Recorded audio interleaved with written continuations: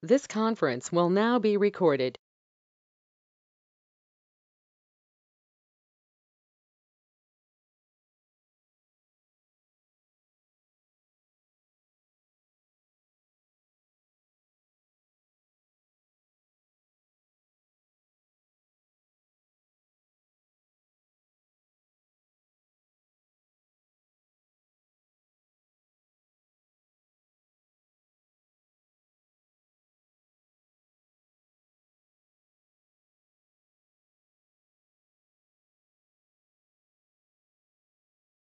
This conference will now be recorded. Hare Krishna, welcome back to our online Bhagavad Gita reading retreat labs. So, in the last session, we have seen the verse number 1 to verse number 13 of chapter number 1. So, basically, it is all about the preparation for the war started. And in the verse number 1, we have seen Dhritarashtra's inquiry to Sanjaya. So, Dhritarashtra is inquiring what his sons and Pandavas are doing in the battle of the Kurukshetra battlefield. Then we have seen the verse number 2 to verse number 11. It was all about Duryodhana's fear and diplomacy, describing the armies. So in today's session, we will read from verse number 14 to verse number 20. It is all about the different signs of victory. So without any delay, let's go back to our Veda base.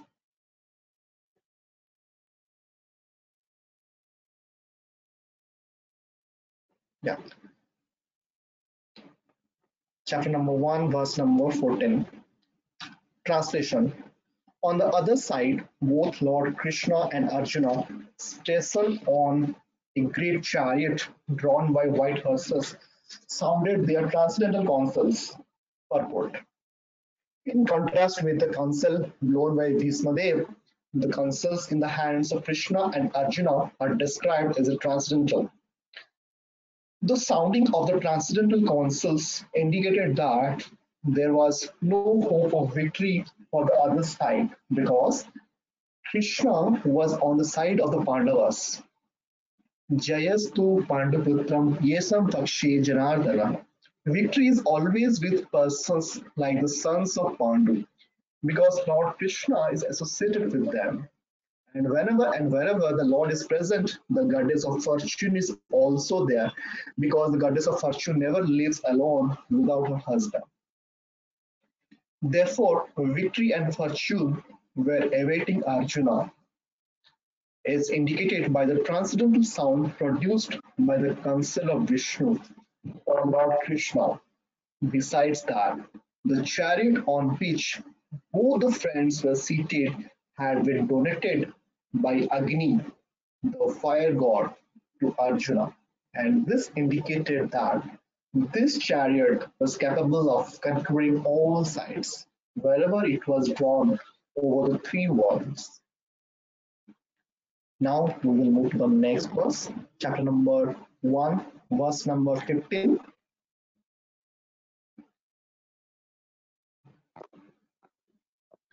Translation. Lord Krishna blew his counsel called Panchajanya. Arjuna blew his the Devadatta, and Bhima, the voracious eater and performer of Herculean tasks, blew his terrific counsel called Pondra. Purport. Lord Krishna is referred to as Rishikesh in this verse because he is the owner of all senses. The living entities are part and parcel of him, and therefore the senses of the living entities are also part and parcel of his senses. The impersonalist cannot account for the senses of the living entities, and therefore they are always anxious to describe all living entities as senseless or impersonal. The Lord, situated in the hearts of all living entities, directs their senses, but He directs in terms of the surrender of the living entity. And in the case of a pure devotee, He directly controls the senses. Here, on the battlefield of Kurukshetra, the Lord directly controls the transcendental senses of Arjuna, and thus his particular name of Rishikesh. The Lord has different names according to his different activities. For example, his name is Madhusudan because He killed the demon of the name Madhu. His name is Govinda because he gives pleasure to the cows and to the senses. His name is Vasudev because he appeared as the son of Vasudev. His name is Devakinandan because he accepted Devaki as his mother. His name is Yashodanandan because he awarded his childhood pastimes to Yashoda and Vrindavan. His name is Parthasarathi because he worked with charioteer of his friend Arjuna. Similarly, his name is Rishikesh because he gave direction to Arjuna on the battlefield of Kurukshetra. Arjuna is referred to as Dhananjaya in this verse because he helped his elder brother in fetching wealth where it was required by the king to make expenditures for different sacrifices. Similarly, Bhima is known as Brikadara because he could eat as voraciously as he could perform Herculean tasks, such as killing the demon Hidimba. So, the particular types of counsel known by the different personalities on the side of the Pandavas, beginning with the lords, were all very encouraging to the fighting soldiers. On the other side, there were no such credits, nor the presence of Lord Krishna, the supreme director, nor that of the goddess of fortune. So they were predestined to lose the battle, and that was the message announced by the sounds of the concerns. Now we will move to the next verse, chapter number 1, verse number 16. So we have 16 to 18 verses together here. Translation. King Yudhishthir, the son of Kunti, blew his counsel, the Ananta Vijay, and Nakula and Sahadev blew the Sughos and Manipushpada.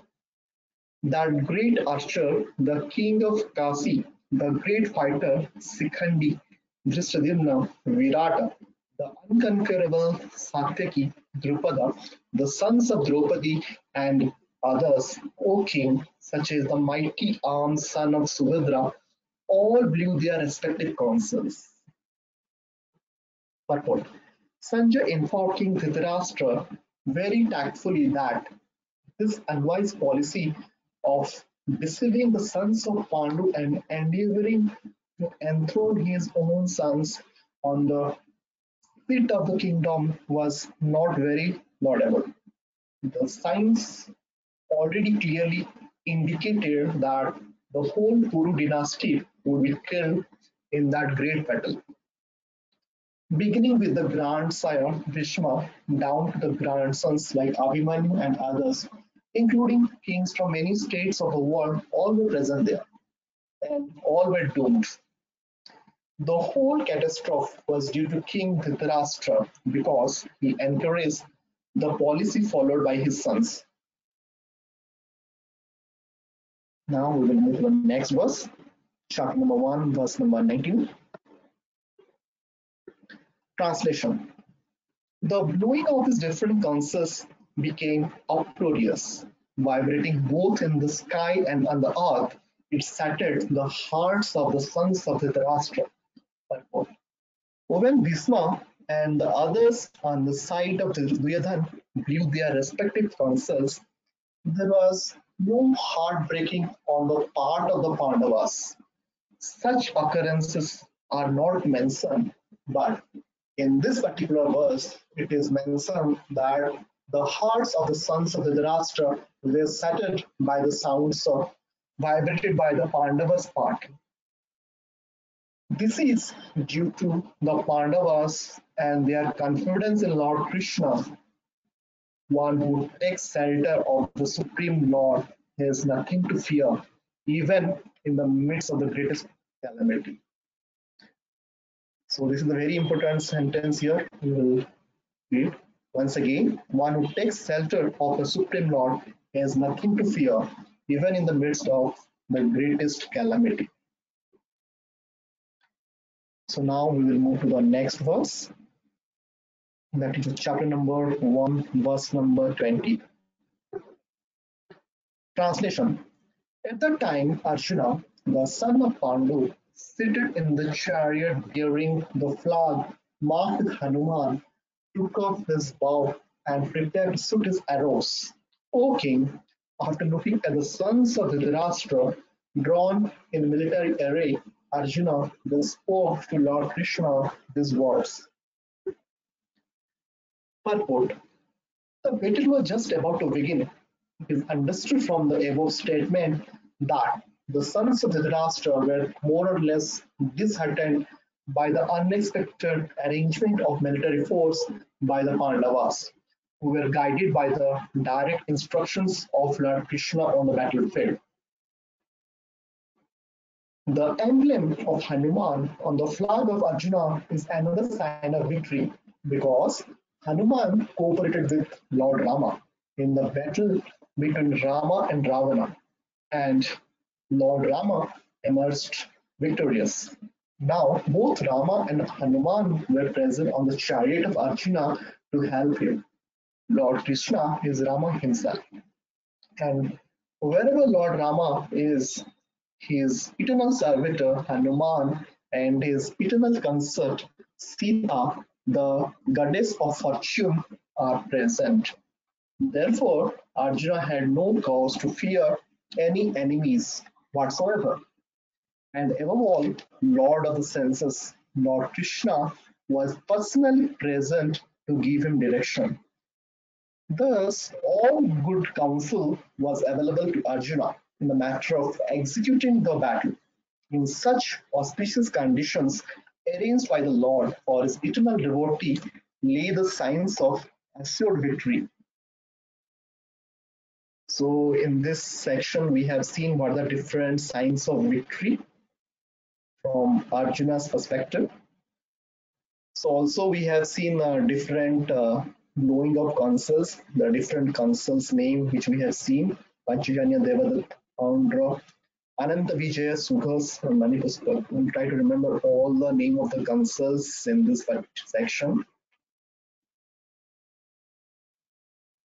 So just to summarize, we'll going back to the mind map and see we have seen today how Sanjay describes various signs of victory for the Pandava army, especially the transcendental sound of the different consuls of Krishna and Arjuna, which basically shattered the hearts of the sons of Dhritarashtra. So we will stop here, and in the next session we'll be seeing how Krishna is a Bhakta Vatsala, that is verse number 21 to 27. And also it describes Krishna appears as the chariot driver of Arjuna, revealing his quality as a Bhakta Vatsala. So how Arjuna orders Krishna to place his chariot between the two armies because he wants to see who is present there in the Kurukshetra battle. Seeing those assembled for battle, Arjuna becomes hesitant to fight. So we will be seeing in that next session. Till then, we will recap and we will try to remember the slokas as much as possible. Hare Krishna.